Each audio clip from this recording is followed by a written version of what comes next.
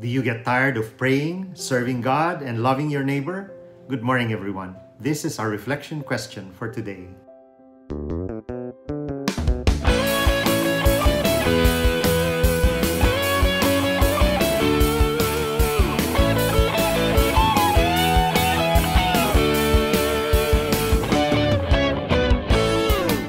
A non-Catholic minister recently quit the ministry after more than 20 years of faithful, dedicated service and became a funeral director.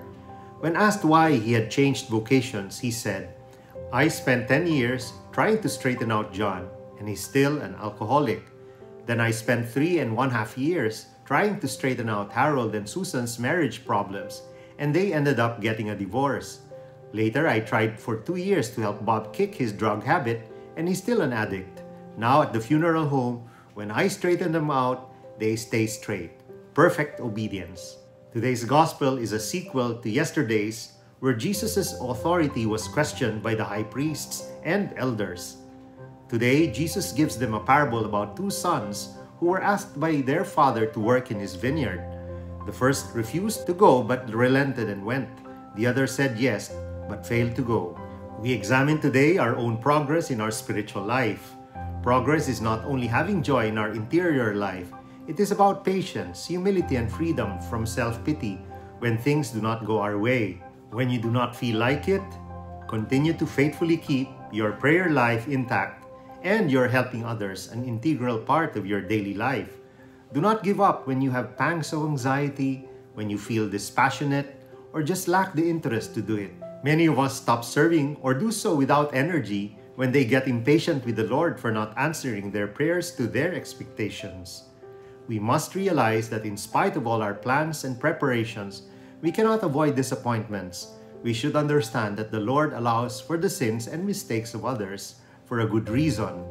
The Lord owes us nothing, but we owe Him everything. His plan for us is always perfect. His promise of a life of peace on earth and joy in heaven should be our motivation for being determined in our prayer life and service to Him.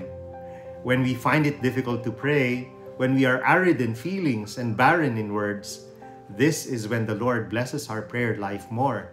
He does not go by the elegance of our prayers, but by the effort we make to reach out to Him in gratitude and supplication. Do not judge your closeness then to God by your feelings. When you feel devout, do not think that you are pleasing Him. When you feel downhearted and joyless, do not think the Lord has abandoned you. This is the devil sowing deceit in your heart.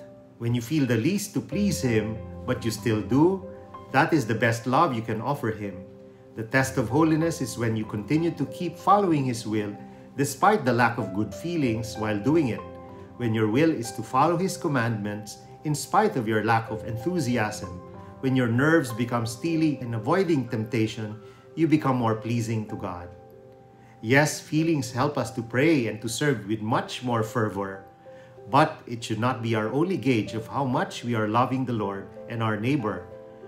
When our mood is not up to par, in the midst of our own miseries, even when we feel hopeless, our love should never pause, because God's love for us is never and will never be on hold. Let us pray. In the name of the Father, the Son, and the Holy Spirit. Amen. Heavenly Father, make me patient and persevering in my prayer life and in my service to you. Make me love you and my fellow men, even if I'm not in the mood, even in my own difficulties, so that I may gain the promises you have laid out for those who are faithful to you. This I pray in Jesus' holy and mighty name. Amen. In the name of the Father, the Son, and the Holy Spirit. Amen. God bless your families, brothers and sisters. God bless our Catholic faith and couples for Christ.